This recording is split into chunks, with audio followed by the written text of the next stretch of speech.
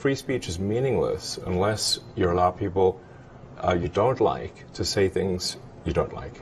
Otherwise, it's irrelevant. And if at the point at which you lose free speech, it doesn't come back. I think the issue some people have is that a lot of people were brought back. I mean, some people were brought back who were previously banned for spreading things like QAnon conspiracies. You have people like Andrew Tate who were brought back, who were previously banned for things like hate speech. Do you think you prioritize freedom of speech over misinformation and hate speech? Well, you know, who's to say that something is misinformation?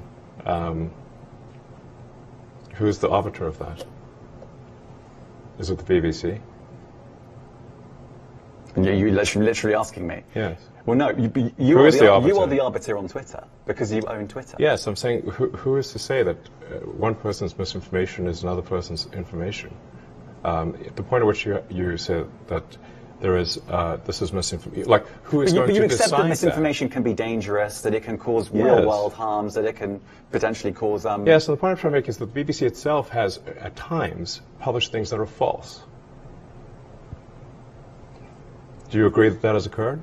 I'm quite sure the BBC have said things before that turn out to not be true. Correct. In its, whatever it is, 100-year history, I'm quite sure. Yes. Even if you aspire to be accurate, there are times when you will not be. We've spoken to people very recently who were involved in moderation, and they just say there's not enough people to police this stuff, particularly around hate speech in the company. Is that what hate that speech are you talking about? I mean, you use Twitter. Right. Do you see a rise in hate speech? I mean, just a personal anecdote. Like, what do you? I don't. Personally, for you, I would see I get more of that kind of content. Yeah, personally, but I'm not going to talk to the rest of for the rest of Twitter. So you see more hate speech personally? I would say I would see more hateful content in that. Content you don't like, or hateful? What do you mean to describe a hateful thing? Yeah, I mean, you know, just content that will solicit a reaction, something that may include something that is slightly racist or slightly sexist. Come on, man. Those kinds of things. So you think if something is slightly sexist, it should be banned? No, is that what you're saying? I'm not saying anything. I'm saying. Well, I'm just curious. I'm trying to understand what you mean by hateful content. And I'm asking for specific examples. And you just said that if something is slightly sexist, that's hateful content. Does that mean that it should be banned? Well, you've asked me whether my feed, whether it's got less or more. I'd say it's got slightly more. That's why I'm asking for examples. Can you name one example? I honestly don't use. Honestly, I don't. You can't name a single example. I'll tell you why. Because I don't actually use that For You feed anymore. Because I just don't particularly like it. But you said a lot of people are quite similar. I only look at hang on a second. following. You said you've seen more hateful content, but you can't name a single example, not even one. I'm not sure I've used that feed for the last 3 or 4 weeks. And then how did you see the hateful content?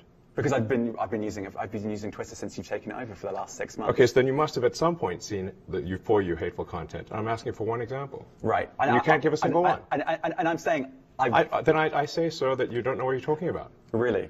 Yes, because you can't give me a single example of hateful content, not even one tweet, and yet you claimed that the hateful content was high. Well, that's false. No, what I claimed... You just lied.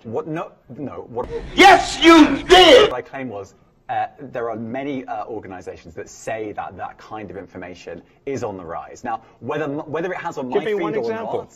I mean, right, and literally you can look at something one. Like the Strategic Dialogue Institute in the UK. They will say that. So look, people will say all sorts of nonsense. I'm literally asking for a single example, and you can't name one. Right, and as I already said, I don't use that feed. But then how would you know that? I don't think this is getting anywhere. You literally said you experienced more hateful content, and then couldn't name a single example. Right, and as I said, that's absurd. I haven't actually looked at that feed. Then how would you know there's hateful content? Because I'm saying that's what I saw a few weeks ago. I can't give you an exact example. Let's move on. We only have a certain amount of time.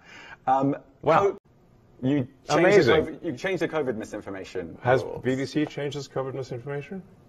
The BBC does not set the rules on Twitter, so I'm asking you. No, I'm talking about the BBC's misinformation about COVID. I'm literally asking you about, you changed the labels, the COVID misinformation labels. There used to be a policy, and then it then disappeared. Why do that? Well, COVID is no longer an issue. Does the BBC hold itself at all responsible for misinformation regarding masking and side effects of vaccinations, and not reporting on that at all? And what about the fact that the BBC was put under pressure by the British government to change its editorial policy? Are you aware of that? This is not an interview about the BBC. Oh, you thought it wasn't?